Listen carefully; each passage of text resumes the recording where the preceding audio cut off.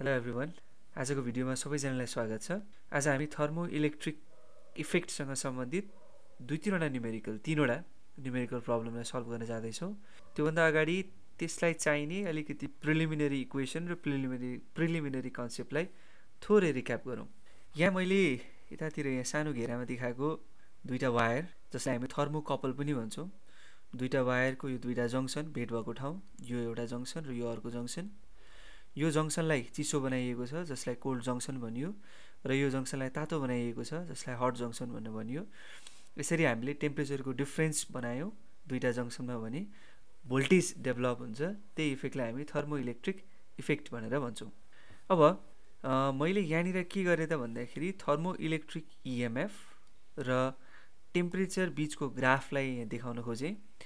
यसमा यो जतिखेर हट जङ्सनको टेम्परेचर चाहिँ कोल्ड जङ्सनको टेम्परेचरसँग बराबर छ है, यो जुन यो थीटा सी भनेर लेख्यो नि, यो कोल्ड जङ्सनको टेम्परेचर हो। यदि हट जङ्सनको टेम्परेचर हामीले कोल्ड जङ्सनको टेम्परेचरसँग बराबर राख्यौँ भने त्यो अवस्थामा इएमएफ 0 हुन्छ, यहाँ त्यही देखियो। अनि हामीले टेम्परेचरलाई बढाउँदै गयौँ, यानि कि हट जङ्सनको टेम्परेचरलाई कोल्ड जङ्सनको अनुपातमा, त्यसको रेस्पेक्टमा हामीले इन्क्रिज गर्दै गयौँ भने थर्मोइलेक्ट्रिक इएमएफ पनि बढ्दै जान्छ र एउटा टेम्परेचरमा गएर यो न्युट्रल टेम्परेचर थीटा एन भन्ने टेम्परेचरमा गएर थर्मोइलेक्ट्रिक इएमएफको भ्यालु म्याक्सिमम हुन्छ। फर्दर हामीले टेम्परेचर बढाउँदै जाने हो भने थर्मोइलेक्ट्रिकको भ्यालु गर्दै जान्छ र थीटा आई भन्ने इन्भर्सन टेम्परेचरमा थर्मोइलेक्ट्रिकको इएमएफको भ्यालु फेरि 0 हुन्छ र अझै फर्दर इन्क्रिज गर्दै जाँदाखेरि थर्मोइलेक्ट्रिक इएमएफको चाहिँ डिरेक्सन नै रिभर्स भइदिन्छ। ओके, यो थियो सानो रिभ्यू। अब न्युट्रल टेम्परेचर जुन छ त्यो ठ्याक्कै कहाँ पर्यो, बिचमा पर्यो, एभरेजमा पर्यो के को, थीटा सी र थीटा आई को। त्यही भएर हामीले neutral टेम्परेचरलाई theta C plus theta I divided by 2 भनेर लेख्न सक्यौँ। र सपोज थर्मोइलेक्ट्रिक इएमएफ चाहिँ थीटासँग यसरी डिपेन्ड हुन्छ, यो इक्वेसनले देखाए जस्तै भने न्युट्रल टेम्परेचरमा इएमएफ के हुन्छ, म्याक्सिमम हुन्छ। That is theta equals to theta Enma EMF equals to maximum. So त्यो अवस्थामा भनेको theta equals to theta an भएको बेलामा derivative of E with respect to theta के हुन्छ, 0 है। यी कुराहरूलाई अलिकति हामीले सम्झेर अब क्वेसनतिरै लागौँ। पहिलो क्वेसनमा भनिएको छ the cold junction of a thermocouple is maintained at 0 degree 20 degree Celsius. So cold जङ्सनको temperature 20 degree Celsius. If the maximum thermo EMF is generated when the temperature of other junction is 288 degree Celsius. अर्को जङ्सनको temperature कति, 288 degree Celsius भएको बेलामा thermo EMF के छ अरे, maximum. So thermo EMF maximum हुने for E Max theta केसँग बराबर हुनुपर्छ, टेम्परेचर थीटा एनसँग बराबर हुनुपर्छ हो। भनेपछि अब क्वेसनले के सोध्यो, टेम्परेचर अफ इन्भर्सन। र यो थीटा एन भनेको पनि हामीलाई थाहा भएकै छ, किनभने टेम्परेचर अफ अदर जङ्सन भनेको हट जङ्सन चाहिँ 288 डिग्री सेल्सियस भएको बेलामा थर्मो इएमएफ म्याक्सिमम जेनेरेट भएको छ भने चाहिँ त्यो 288 डिग्री सेल्सियस नै के हो, न्युट्रल टेम्परेचर हो। सो यो 288 डिग्री सेल्सियस। अब हामीलाई थाहा छ we know theta an equals to theta C plus theta I divided by 2 और थीटा एन भनेको 288 इक्वल्स टु थीटा सी भनेको 20, temperature of inversion theta I निकाल्नु पर्ने डिभाइडेड बाई 2 और 288 into 2 576 minus 20 556। So theta I कति आयो, 556 degree Celsius. यो निकाल्नु भनेको थियो, हामीले यसलाई निकाल्यौँ। ल अब अर्को क्वेसनमा जाउँ। The temperature of two junctions of a thermocouple are maintained at 0 degree Celsius and theta degree Celsius. The thermo EMF generated is given by the relation, thermo EMF को relation दिएको रहेछ, E equals to 10 to the power minus theta, here minus 5 theta minus 0.01 into 10 to the power minus 5 theta square. Find the neutral temperature and the maximum thermo EMF.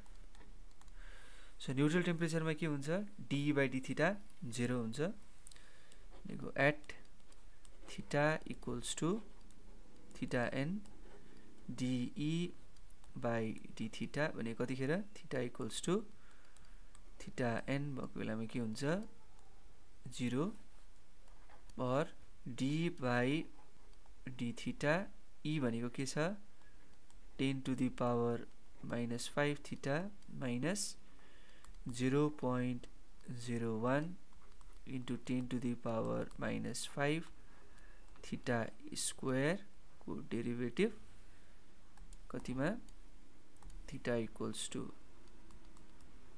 theta n मा equals to 0 so derivative गर्दाखेरि यो 10 to the power minus 5 theta 10 to the power minus 5 बाहिर आयो d theta by d theta भनेको 1 भइहाल्यो minus फेरि यो 0.01 into 10 to the power minus 5 बाहिर आयो थीटा स्क्वायर भनेको कति भयो 2 थीटा तर थीटाको ठाउँमा कति राख्नु पर्यो theta n theta equals to theta n मा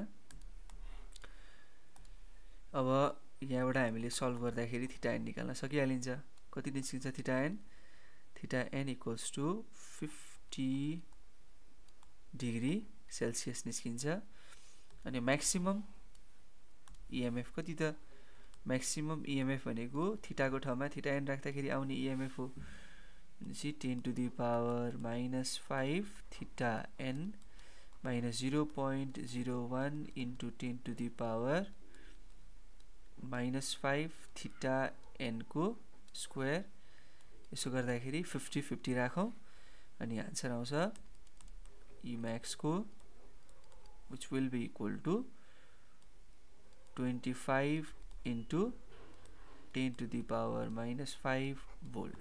This is our required answer. यो एउटा आन्सर र यो अर्को आन्सर दुईटा ओके सो अर्को क्वेशन गरौँ अब लास्ट क्वेशन E भनेको दिएको छ हामीलाई a theta plus b theta को स्क्वायर जहाँनिर a को भ्यालु पनि दिएको छ 4.1 into 10 to the power minus 4 volt per degree Celsius Celsius degree लेख्नु पर्ने डिफरेन्स इन टेम्परेचर तर डिग्री सेल्सियस पनि लेख्ने गरिन्छ बुकमा त्यही अनुसारले लेखेको छ मैले डिग्री सेल्सियस नै लेखेँ b is equals to minus 4.1 into 10 to the power minus 6 volt per Celsius degree को स्क्वायर अथवा डिग्री सेल्सियस को स्क्वायर कोल्ड जंक्शन को टेम्परेचर दिएको छ हामीलाई 0 डिग्री सेल्सियस निकाल्नु पर्ने हामीले neutral temperature okay so at neutral temperature भनेको at theta equals to theta n के हुन्छ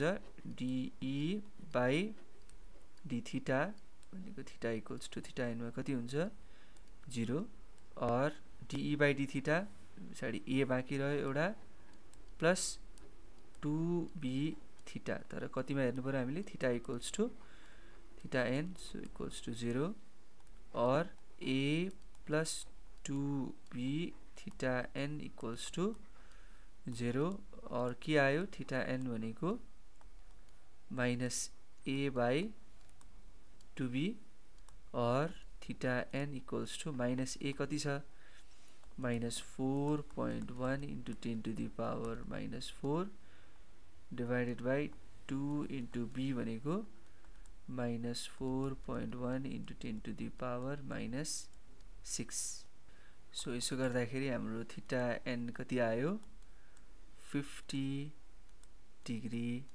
सेल्सियस सो यो हाम्रो रिक्वायर्ड आन्सर ओके सो यो इलेक्ट्रिसिटी को दुईटा पोर्सन थियो एउटा इलेक्ट्रिकल सर्किट र थर्मोइलेक्ट्रिक इफेक्ट त्यसबाट हामीले न्यूमेरिकल प्रब्लमहरु सक्यौं अब हामी नेक्स्ट भिडियोमा म्याग्नेटिक इफेक्ट्स अफ करेन्ट अथवा म्याग्नेटिक फिल्ड को भिडियोलाई न्यूमेरिकललाई डिस्कस गर्नेछौं thank you very much for today and keep loving physics